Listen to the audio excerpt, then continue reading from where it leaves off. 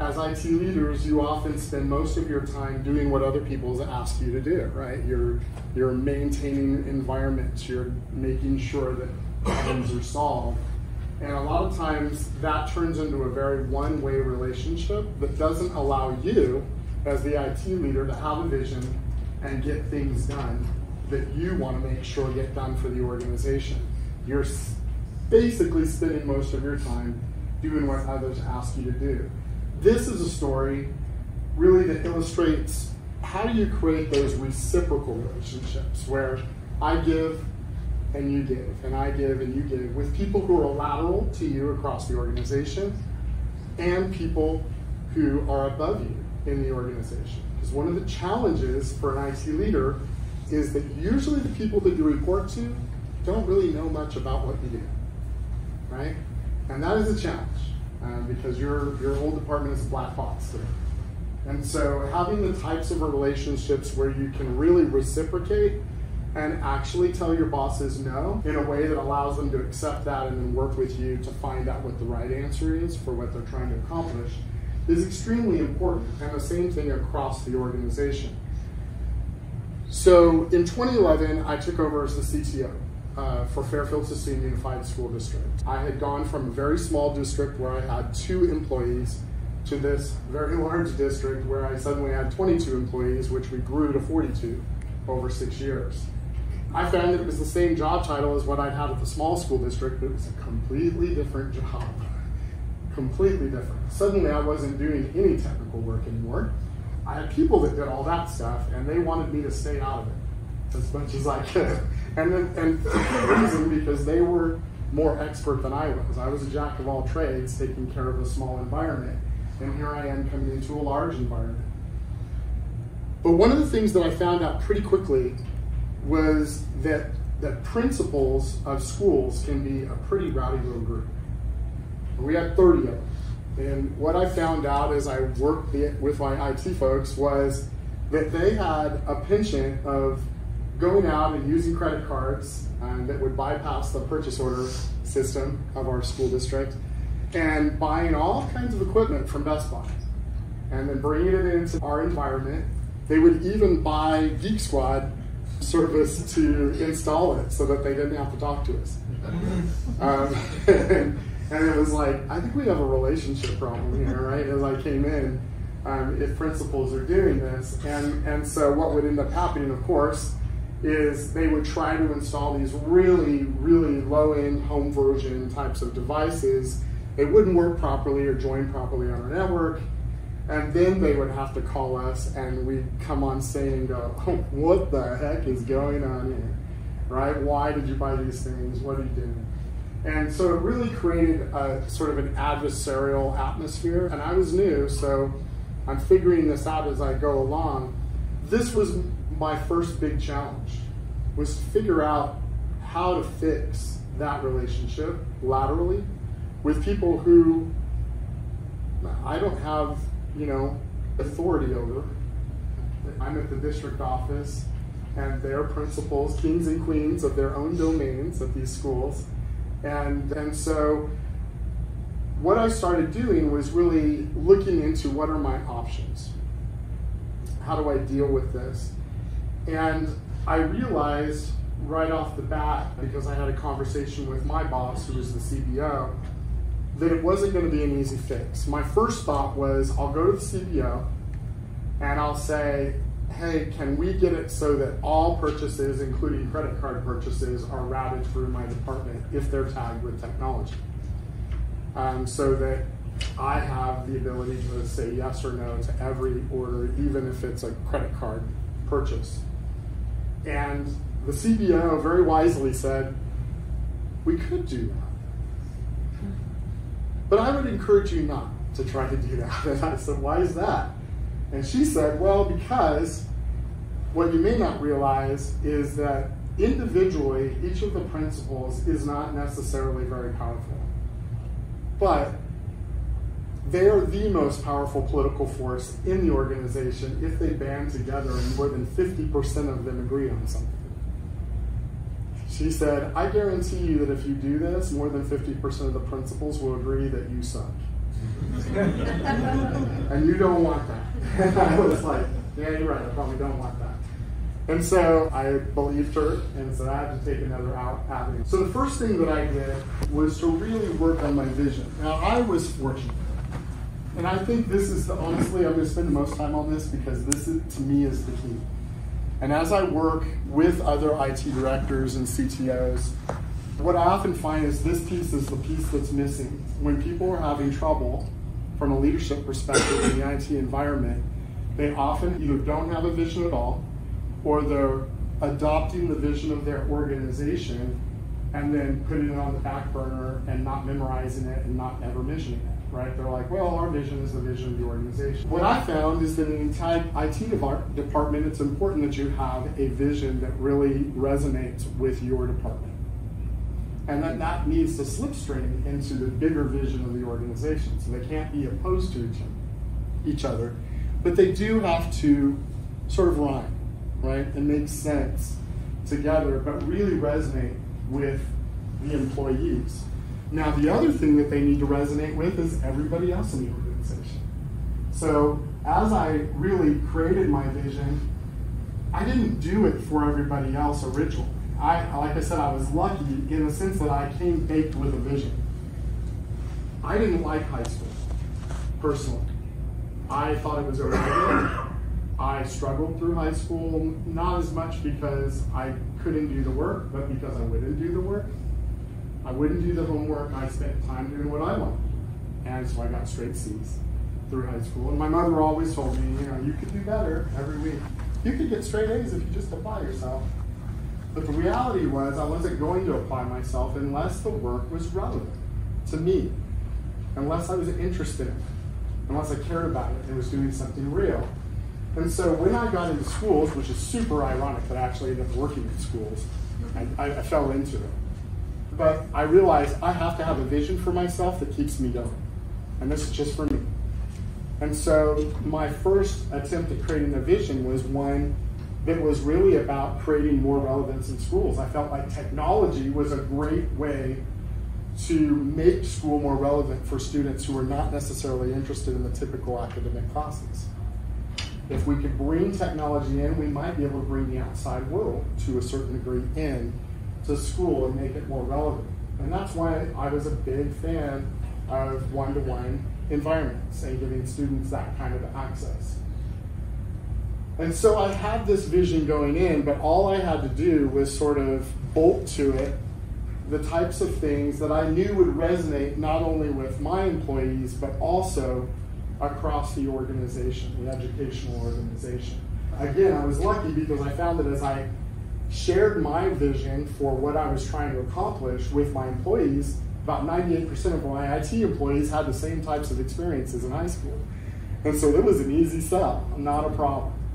But I did need to work on it a little bit for my relationship with the principals. And I knew that I was going to need to find some way to have a vision that when I communicated it to them, that they were going to be nodding their heads and going, yeah, I want that too, right? And that was going to be extremely important. The one thing that I want to make sure that people understand is that first and foremost, when you develop a vision, it has to be yours, right? And you have to be willing to sacrifice for it. The secret to leadership, in my opinion, is simply that. You create what I would call a separate entity of a vision. It is not your vision, it's this thing that sits out here. And it's a separate entity like a corporation that you would create. And when you create that vision with a group of people, then you can point to the vision and blame the vision for having to sacrifice, right? I don't have to go around to my employees and try to tell them, do what I say I want you to do. I can ask them the question, do you believe in this vision that we both are working towards? And if the answer is yes, then I can ask the question, is the thing that you're doing right now look like something that's going to move us forward towards that vision? And if the answer is no, then it's pretty easy to get them to be accountable to the vision and say, yeah, I'll change my behavior to make sure that we're moving towards the vision. And then it's not a me asking them to do something, It's really me just pointing towards the vision and saying, are we all going for that? Does what we're doing look like that? And then it makes it much, much easier. So the next thing that I did in my problem with the principals was I decided to meet them where they are. It was kind of an aggressive move because apparently I found out that no other CTO in the district had ever actually gone to the schools and met every principal before, ever. So just the simple fact of going and doing it actually made a pretty huge statement across the district. The fact that I had my assistant set up a meeting, and I did that 30 principals in 30 work days. And I went to their school sites and met them on their turf, really signaled that I cared about their environment. I didn't just want what I wanted, but I really wanted to understand what they wanted. The next step was ask them about their vision. So when I finally did get in front of each one of them, I had the same script that I was following. And the first thing to ask them about was, tell me what you want this school to look like that's different than it is now in 3 years. And then I'd write copious notes about everything that they said. I wanted to make sure that I got a sense of what their challenges were, because usually when somebody says, this is what I want, but is not happening yet, the challenges are kind of embedded, right? And so if I could reveal their challenges in listening to what their vision was, then I could get a really good sense of what comes next. But also, there were some people, some of these principals, that I'd seen them early on with some weird, to me, was some weird behaviors. They were doing some things that didn't make any sense to me. But when I got in front of them and asked them what they were aiming at with their school, what they were trying to accomplish, some of the things that they were doing that I didn't understand all of a sudden started to make sense when I understood their vision. And so as I'm asking about their vision, I'm revealing what are their challenges, getting a better understanding of why do they behave the way that they behave. So at this point, it was important to make the connection between two visions. The entire time that I'm listening and writing, I'm trying to understand where are the hooks into their vision that they're going to need for me to help solve. What are the problems they need me to help solve in order for them to get to the vision? And what are the things that I need from them in order to get to the vision I'm wanting to get to? So really, the idea is to understand what their hopes are and what their challenges are, and start at this point making connections between those things and your capabilities as an IT organization. What are solutions that you can bring to get them to their vision? So then, at this point, only after I have listened to their vision and made connections in my mind between their vision and mine, at that moment is when I deliver my vision. And what I did was to really embed as much as I could the challenges that they face and the vision that they have into my delivery of their vision. Now, this isn't easy unless you really, really have your vision pitched down. So you have to practice, right? You have to really understand how to say what your vision is in a minute or two. And then if you've got that down, what your purpose is, it's a little bit easier to on the fly take somebody else's challenges and vision and integrate that into yours in such a way that it looks like you just created one vision that you both believe in. And that's what I did. So I would embed their vision, I would sell my vision like crazy to them. It was about passion, about what I was trying to do as a human being in my life. The goal was, at the end of that pitch to them about my vision, I want to see them nodding. I want to see them visibly agreeing, yes, I want that vision too. So it's not just about selling your vision, it's about really integrating that vision with theirs so that you can get agreement, visible agreement. And at that point, if I've got a principal nodding their head going, yes, I would like that. And I'll give you a sense of what it was, really. I would give them that, hey, I want schools to be as real as possible for students, because I think we're missing it there. I think we lose a lot of kids along the way because they're just not interested. And I was that kid that put my hand up in the back of the class and said, how are we going to use this in the real world? And I said it just like that. It wasn't very nice, I'm sure.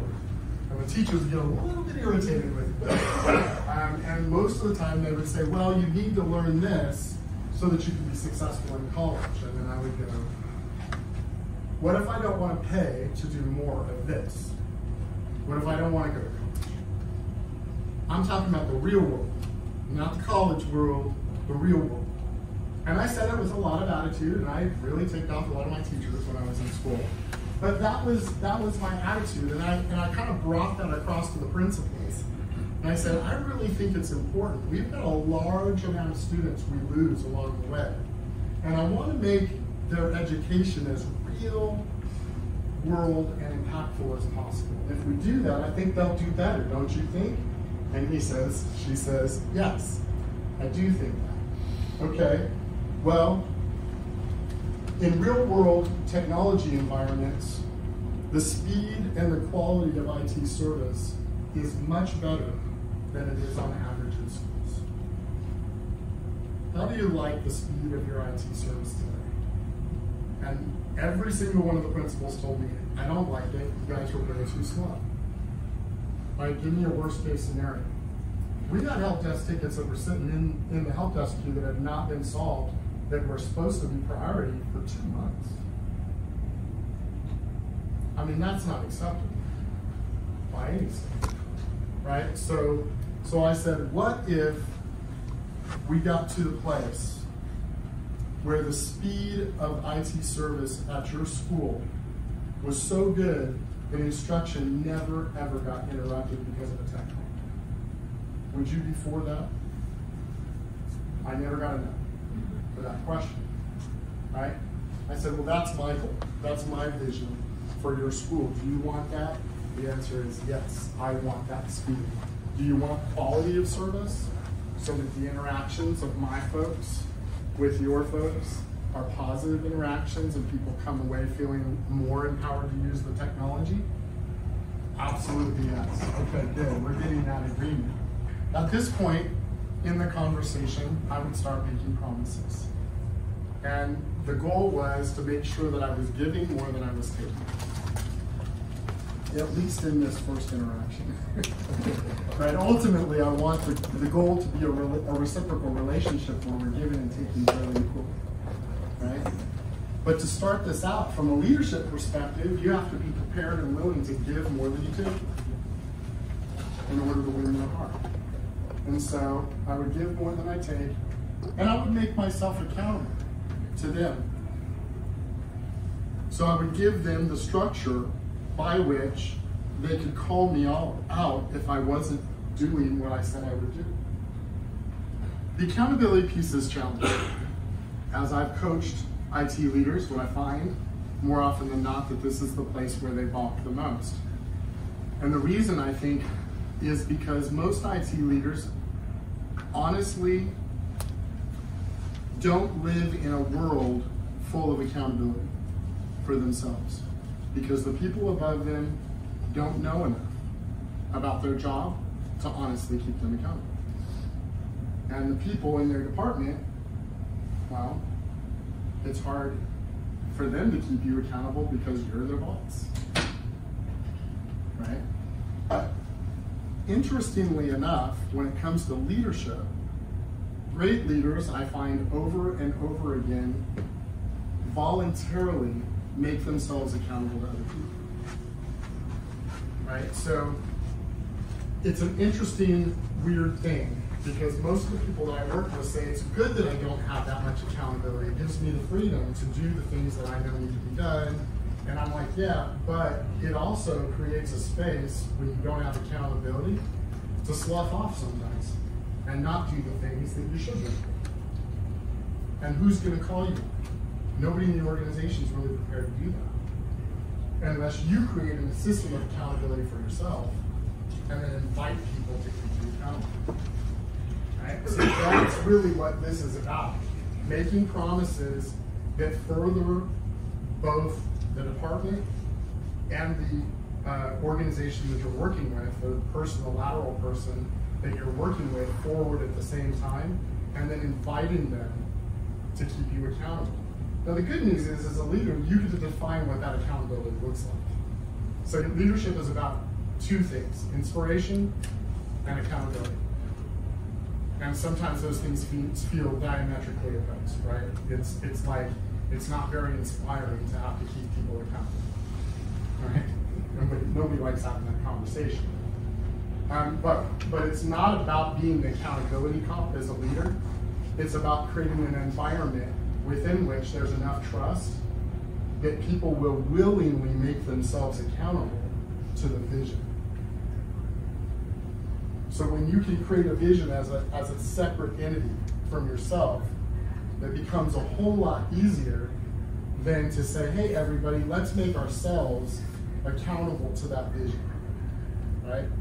And I'm the leader, so I'm going to go ahead and lead out, and I'll be the first to make myself accountable to you guys to make sure I'm doing the things that I said I was going to do when it comes to this vision. And when you lead out that way, it encourages everybody around you to go, oh, okay, that's the right answer, I'll do that too. Right? So making yourself accountable doesn't have to be a scary thing. In fact, it's incredibly, incredibly empowering. Especially when you go to somebody who's lateral, or anybody who doesn't have authority structurally. When you go to somebody who's lateral, or somebody who works in your department, and you make yourself accountable to them, that is incredibly inspiring to them. And they will respect you so much more for doing it. Finally, I've done all of this stuff in my conversation with the principal to get to the ask. And the ask was simply this: understanding all of the things that we've talked about vision and where we want this school to be and where I would like our department and our service to be, and we've agreed that we want all of those things. Yes, yes, absolutely. I've also promised you 3 things that I will do to move this vision forward. Have I not? Yes, and I've made it so that you can keep me accountable to those promises. Have I done that? Yes, absolutely. Okay, then I have one ask for you. Open ears. And it's, in order for me to properly support you and make sure that our IT staff can do the kind of speed of service that we've talked about today, I need you to voluntarily give me control of the purchasing processes for technology. And once I got to that place and we had gone through that entire conversation, did I get 100% of them to say yes? No. No, I didn't. I got about 60%. Not bad. Pretty good. And I thought, is that enough? If I got 60% of them to say yes, how do I move forward? I can't make everybody, you know, if the CBO kind of laid that out and said, you can't have control of this unless the principals give it to you, then how am I going to deal with that? So I laid out a plan, and we figured out a way to make it so that some schools' purchases got routed through us, and the ones that said no, didn't. But one of the things that I told them, once they said yes, that they would let me do that, was I embedded another promise in the ask. Now I'm up to 4 promises for just one ask. But I embedded one more promise in the ask. I said, if you give me control of the purchasing process for technology, if I think a purchase needs to be stopped or declined, before I do that, the first thing I will do is call you directly and ask you what it is that you're trying to accomplish instructionally. And I will do everything I can do to figure out what the right answer is to help you get that done. I will never ever just say no. I will say, how can we do this? Is that okay? Yeah, absolutely. So then I had to keep my promises, right? So in practice, what we did was we got those 60% of schools moved over to this new purchasing method, which went through me for approvals, all technology tag purchases, and I had to keep my promises. I had a number of situations where I had to stop something because it just wasn't going to work. And sometimes it was difficult to pick up the phone and go through the process and do what I promised that I would do, but I did. And as I did it with each one of those, what I found was that it not only grew the trust that I had with the individual that I went through that with and actually followed through on my promises with, but something really magical started happening. What was magical? They started telling other principals that I was a man of my word. The networking effect was way more powerful than I ever gave it credit for in an organization. I didn't need 100% of the principals because the 40 principals that said no started hearing from the other 60% of the principals who said, Tim's a man of his word, he's doing what he said he would do, and guess what? The support of my school has gone up exponentially since then. I didn't have to convince them after that. The people who originally said no, within about a year, one by one, they started rolling. They came to me and said, could you control my tech purchases and give my school site the support that you're making sure that other school sites are getting? And the answer was yes. I'm so happy you came and talked to me. So you're not going to win them all the first time around. You know, when you have these types of relationships, you're going to get some people who just by doing the act, you'll have them just by the fact that you went over to their office and asked about the vision. Some of them are just going to be with you right off the bat. Some of them are going to be a lot more resistant, and that's just the way it goes. But the point is not to get 100%. The point is to get enough that then you can prove to the ones who engaged with you that you are a person of your word. And once you make that proof, laterally across your organization, I guarantee you, you'll be the IT director that is being talked about in a positive way. And ultimately, what I found is the support that I got from the principals, the CBO was right.